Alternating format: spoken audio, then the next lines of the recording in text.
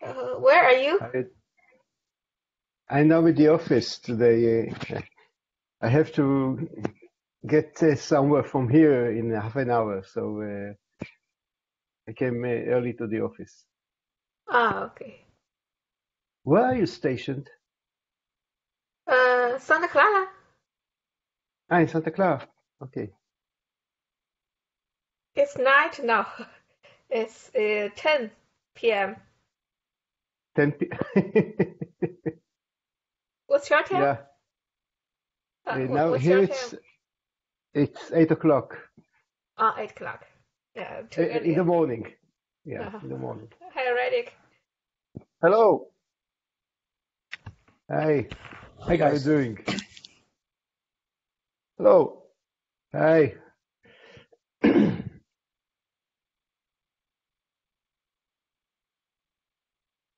I believe Sam have been back from vacation. Let's wait for him for 2 more minutes. Sam in Flash Memory Summit, Oh really? Okay. Is he and okay? I think I saw him today in some conference room, and I plan Okay. to meet him tomorrow. Okay. Ah, good. So, do you have some topic need we discuss face to face?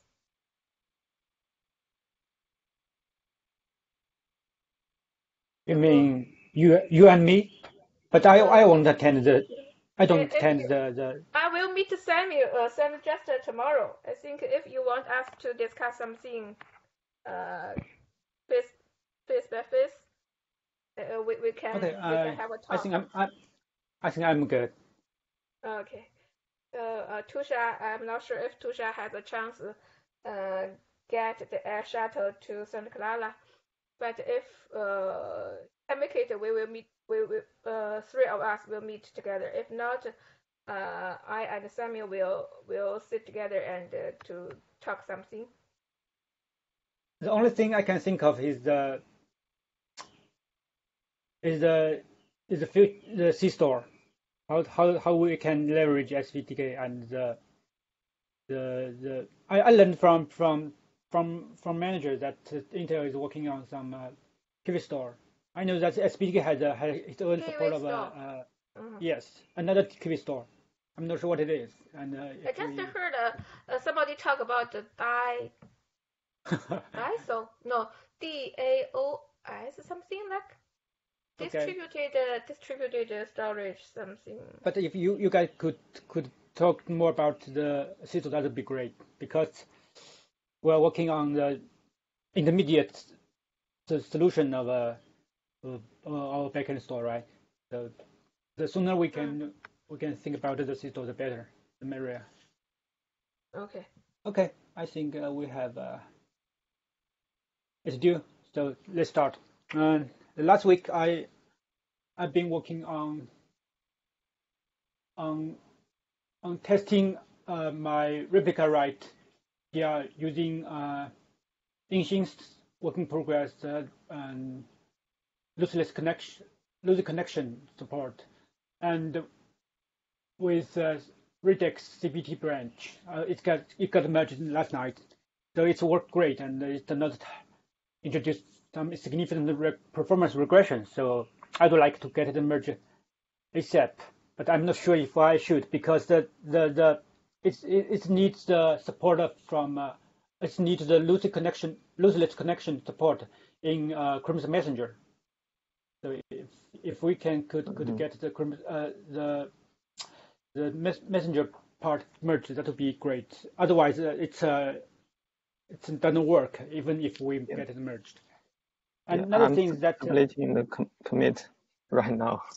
Maybe okay, hopefully today or tomorrow. okay, thank you. Mm. That So would be great. Kofu, did you mean the performance is getting better? No, not really. It's a Oh, replica right just submits the transaction to two more remotes. So it's what I can say is that it does not hurt the performance in a significantly. So I think, and if I set the mean size and size to 1, the performance is almost the same as it was. So I think the performance wise is the PR is okay-ish. That was the one thing I was concerned.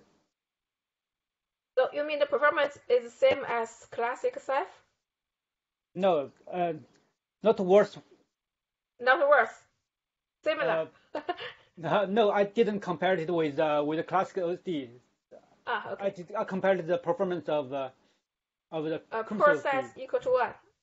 Yes. So I believe before the change, the performance of Chrome OSD outperforms that of classic OSD. So classic OSD is our internal competitor. So I'm not targeting it. What I was worried is that the performance of the Chrome OSD will drop because of some PR. That's why that's also the next thing I would talk about, because after the Cephalocan we've been working on integrating the performance test into Jenkins, and Redec has ready the CPT side, and the Chrome OS is pretty much self-contained to support the reader's bench. So what's missing is let me post the Kanban URL in the chat. Hold on a sec. Projects. What's missing is integration, the glue code to visualize the. I'm posting it in a pickup part link. I'm posting the tasks, the leftover tasks in the chat window.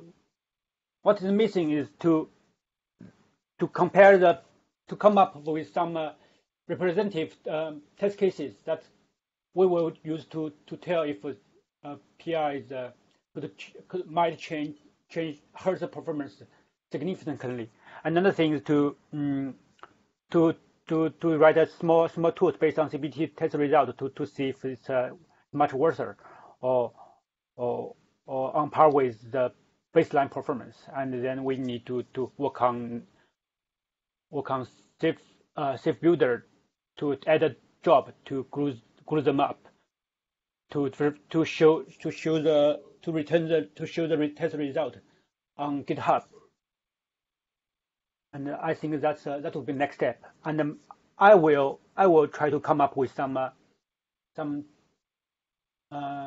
test cases and run with some of our recent change. For example, Inxin's test. Inxin's change on Messenger and my replica write to verify it. And aside from it, I managed to not managed, but I partially port RocksB to SeaStor, and the first test case passed. So I think the approach is workable functionality wise, but we still have three problems ahead. One is to make sure that its performance can at least on par with the POSIX version. The second is to make sure it can be upstreamed by Facebook upstream. And I post a post on a Facebook discussion group, and one of the maintainer replied to me that the approach looks great, but he cannot promise that the change will be reviewed promptly. So I think I will send the preliminary PR to upstream to get it reviewed and get more attention, but and do some performance test against it. But I do think that we need to abandon either of our approach because we don't have a definitive answer to whether we will go either way, because I'm not sure if its performance is better or worse. So what I can think of is that we need to make sure that the interface is well designed, and then it can calling to either the visualized BlueStore or the visualized SeaStorized BlueStore.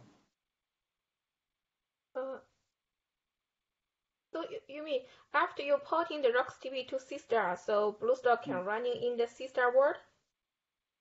Not really. It's not there yet. I think BlueStore is also built around with mutex and some like condition variable and some. It's not. We have not rewritten the BlueStore using SeaStor. But I think the building block is, the building block of BlueStore is a RocksDB.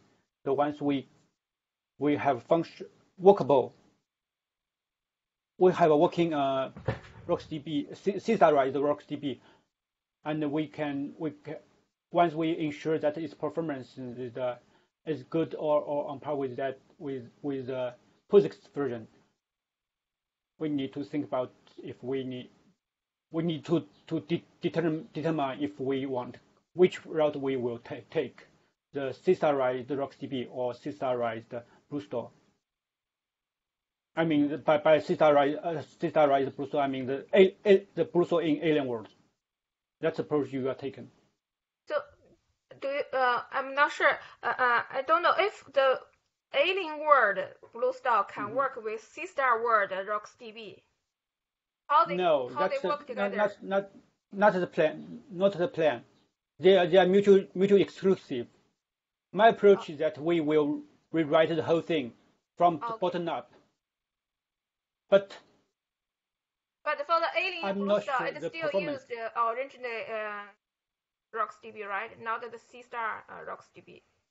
Right.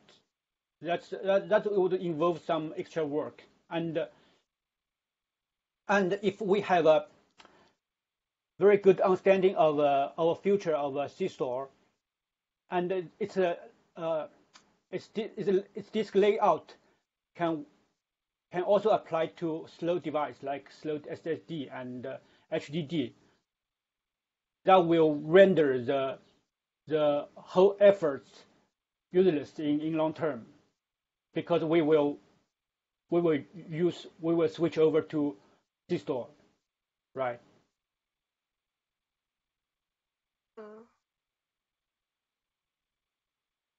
What do you mean if we do not support the HDD, the low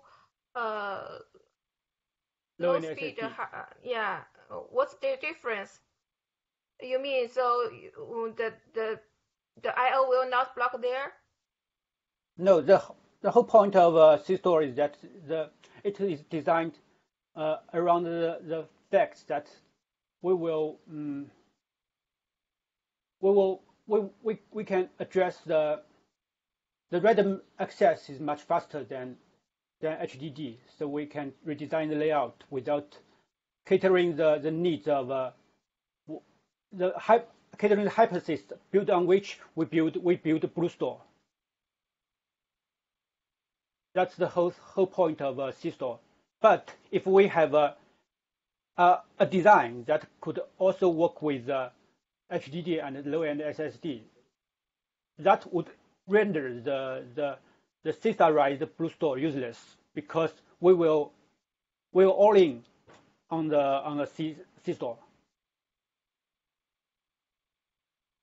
I don't understand. So why there are difference between the for example, the high speed disk and the low speed disk? What the difference for our coding? It's more about the I assume that the append speed of a low HDD is much faster than than random access, right? Sequential access of HDD is much faster than random access. So the layout of the Exactly. design of It's because the huge seek time of spinners.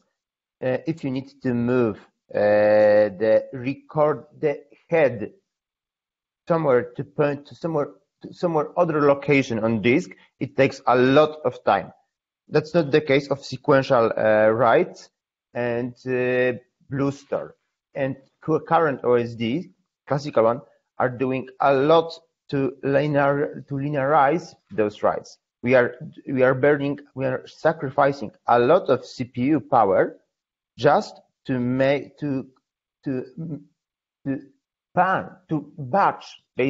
batch a graph of writes and put data to the same location to avoid seeks. That's not necessary in case of NVMEs.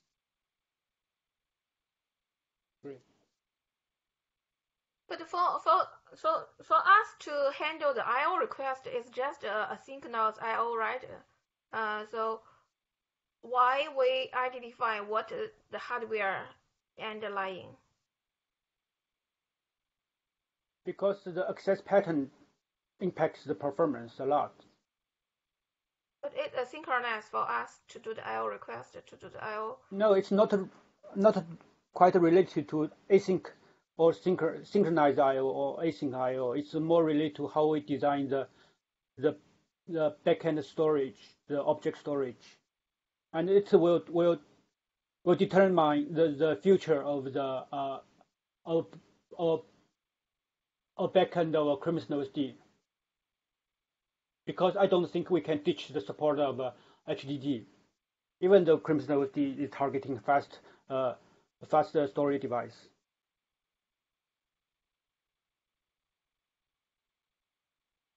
This is not our focus, but we need to support it. I think that's pretty much I have. May. Yeah, so I rebased some code and provide the PR for the futurized the future store, all the interface, hide the collection definition.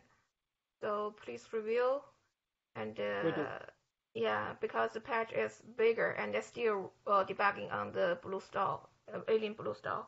So I just separated some small functions from the BlueStar. Yes, regarding to the inline namespace storage. Regarding to the inline namespace, I tried to come up with a demo, but I failed to do so. I don't think we can reopen the inline namespace after we inline it. So it's not workable. We still need to take your approach. Okay, so yes, just split the patch and rebase it and still working. And I have 3 days to attend the Flash Memory Summit. And yeah, that's all. Do you have some topics you want to discuss with Stan? No. Not really. Okay. Just last week, and just Tusha asked me to register for the Flash Memory Summit because Samuel is there, and maybe I have a chance to talk with each other. Just this is the main topic for me. I think you guys could invest more time on the backend side on how we're gonna design the object store. And to talk more about the future of BlueStor and SeaStor. Yeah, the Flash Memory Summit is most focused on the hardware. So just get to know the new concept of flash memory hardware and something like namespace, NVMe, support namespace, and communicational storage device. The storage device has the communication features. And open channel SSD also, I think. Okay. Okay. I think it must be relevant your discussion with the summit. And Redek, how's it going? I'm working. The main focus is implementation of CEF classes, object classes for Crimson. I have a branch. It's almost ready at the moment. Well, the first stage is almost ready. At the moment, I'm passing all tests from CLS hello test cases, except CLS hello filter, which is about filtering during on a PG listing. I'm implementing this missing part right now, and fortunately we'll have, and hopefully we'll have a PR maybe today or tomorrow. This will be the first stage. And the second one will be just moving to RBD related test cases. Also, I'm aware, Kifu, I'm aware that I owe you a re-review of the replica rights. On your lossy policy implementation in Messenger. Yes, I think that's the async messenger. Oh, sorry, the Crimson Messenger review is more important because it's my PR depends on insurance one. And Riddick, may I learn how is the input buffer going regarding to your upstream work on SeaStor? Well, at the bit it's postponed. I plan to reiterate basically to avoid affect. Avi proposed things that would affect the performance of DPDK based messenger. So we would trade off improvements for POSIX stack at the price at the cost of making DPDK performance worse. That's because Avi wants not only to have unified interface, no ifs like is DPDK that then A, otherwise go another way. Avi wants not only this. Avi wants to avoid not only this. Avi wants to have the entire behavior unified between those stacks. The goal is to help people testing their applications with POSIX stack and port them, basically move them to native stack without any extra testing. That's actually a problem, and I believe we'll need a second round of discussion. My idea is to implement many changes requested by Avi, which are very reasonable, like the vectorized like the vectorized reads into buffer factory, and try him to convince that buffer factory basically is that performance is more important than unified behavior. Yeah, I talked with Ronen. I talked with Ronen when he was in Poznan. I hope that we'll be able to maybe even meet Avi face to face before the summit in San Francisco. Yes, that's a good point. Because I also understand Avi's concern because he wants to avoid segmenting the two yes, users. exactly. But I'm afraid we will need to segment. Those requirements are basically contrary, and we will need to sacrifice something, or performance, or uniformity. And personally, I bet that performance is much more important for SeaStor. That nobody would even think about employing SeaStor because it's. I don't think that anybody employs SeaStor because it's nice. Because it's not. It's not. SeaStor is put to Agree. projects only because of performance. That's like why we choose C instead of Visual Basic, because not because it's very easy to use. Exactly. That's the point.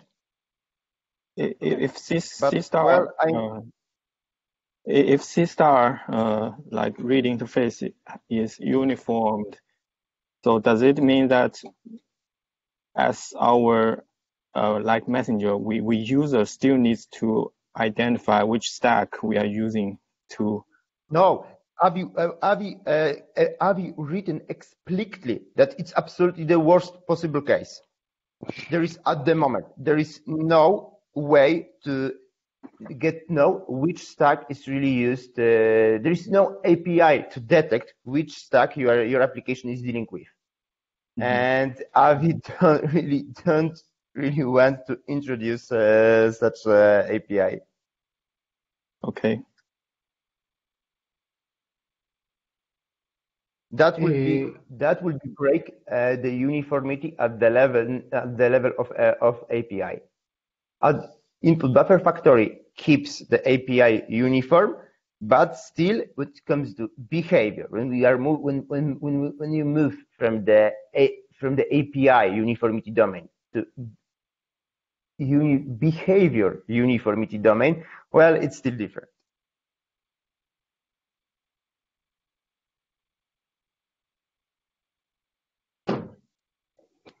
So input buffer factories. Oh, sorry. I thought that you finished. So input buffer factories at the moment is postponed. I plan to get back to it and reiterate. The best idea will be to meet Avi face to face. We had with Ronen in Poznan. We had a lot of discussions on input buffer, and I think I really have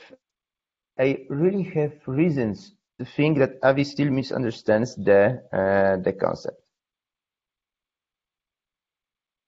But to clarify, well, it's hard to me to write an email in more that will be more clear than what I already written. So I believe that I need to change the communication channel. Yeah, And Malek, we said we'll write it together, and let's do it. I forgot about it. Okay, we do have to write something that might convince Avi to do it. I have to leave in 5 minutes, so I just if okay, I'll just tell you what's going on, and I leave. I added the support for the server side of Unix domain sockets to SeaStor, and I have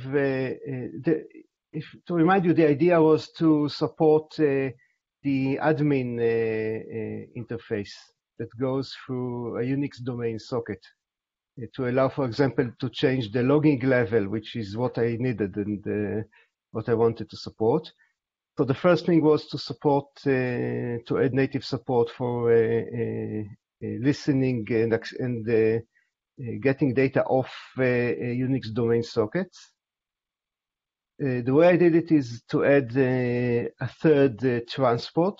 Currently, there are two transports in SeaStor, TCP and SCTP. And I added the Unix domain as a third transport. Now, what I have now is that it's working apart from a few slight problems. The one is that I probably got the core attachment wrong. I think Yingxing is I'll probably ask Yingxing help with this. What I have now is that if I have multiple CPUs, only if by chance I'm connecting to the client uses the Unix domain socket that is listened by the specific CPU, will I get a working connection. I have a connection, but non-working interchange. I'll work on that, and then I'll probably ask you to review a PR for just this part of the Unix domain server side. Apart from that, it's working. I can communicate over Unix domain. That's mostly what I did this week. So And your change is happening on the SeaStor side, right? Sorry? Because I think your change is you made a change to on SeaStor, right? SeaStor Yes. framework to add the third transport layer support. Yes. Okay. Yes. Okay, I see. So what's Actually, the usage of this new socket in SAF? In our stuff, there is the usage. We have there is a type of admin commands that are going through a Unix Okay. domain socket.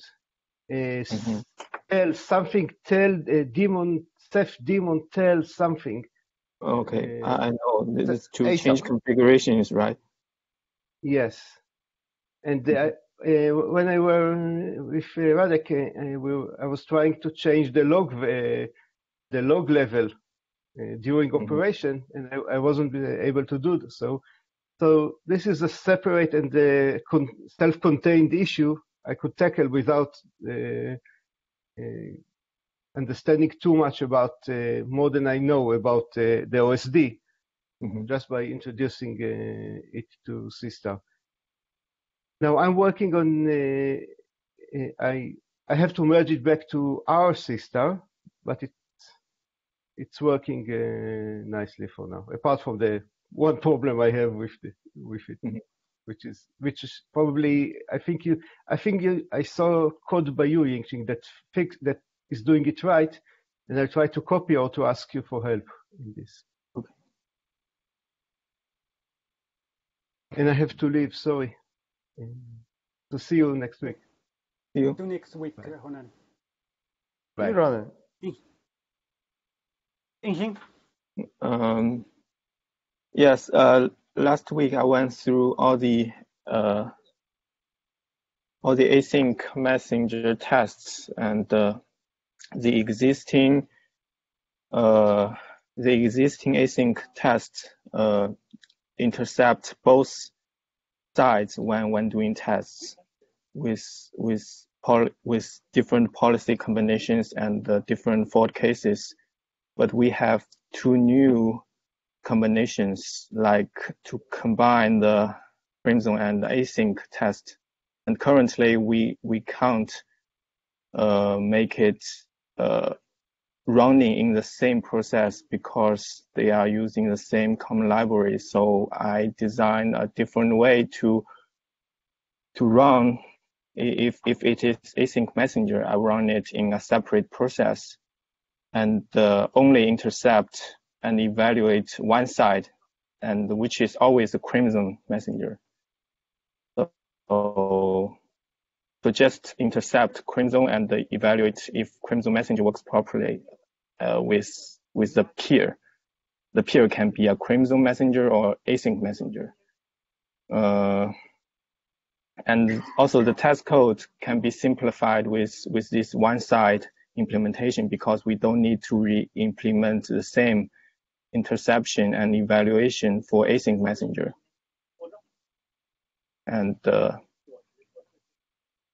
But it still needs some implementation to notify the peer side to connect the test side as a client and set different policies and restart as a clean new test suite. So currently have you considered using some Python code or Bash code to drive the test? Currently, I think it will be simple if we just need to start. If it is Crimson Messenger peer, we just run it in the same program, and it is a default unit test. And if we want to test with async messenger, we just start another process, maybe with a script or a simple script to start it, and the test will understand it, and when test is finished, it can ask the peer to shut down. So I think it's just a simple command to start. Okay. Start a async peer. Okay. And current I have implemented some part of the notification. Part of the implementation, I will continue to work on it with the tests to inject failures. And currently, I'm splitting the commits of lossless policy, and I think it can be today or tomorrow. And after that, I think it can be more simpler to review because there are many trivial changes with the lossless policy. That's all. Any questions?